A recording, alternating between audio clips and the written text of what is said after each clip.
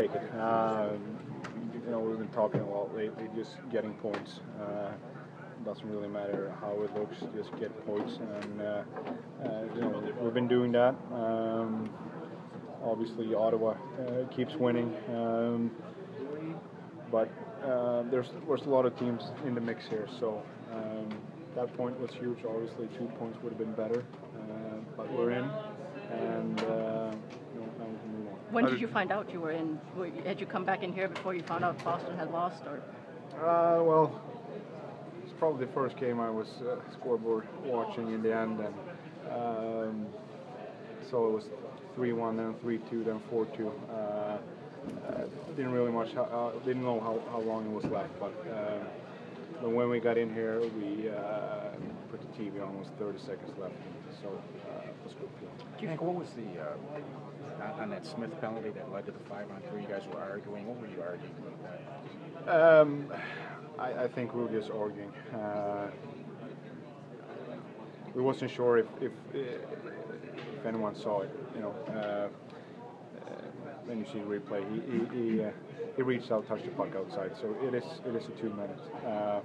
But no one really saw it. So we were hoping that the rest didn't see it. Did you like the way you guys played tonight, or did you think there was some positives? We came out good. We played first 10 minutes was good. Then they got into the game again. We had a lot of opportunities in the power play. We couldn't get it going at all. Couldn't really almost get into the zone. So if we would have capitalized a little bit better there, it would have been a different outcome. Let's talk about Pav's game, especially that goal that he scored after they seem to be gaining some momentum. Yeah, it's been huge for us, and it's fun to see. When it mattered the most, he comes in and he plays really well. Not just that, but just the leadership overall that both you and he and Croner on the back end and Jimmy and Ned. These guys seem to rise to the occasion at this time of year, the last couple of seasons. You really feel the sense of the moment. Is that part of it? Well, I've been saying this before. It's nothing new for us. Last 3 years, this has been a situation we had to win games, had to get points to get in the postseason. So.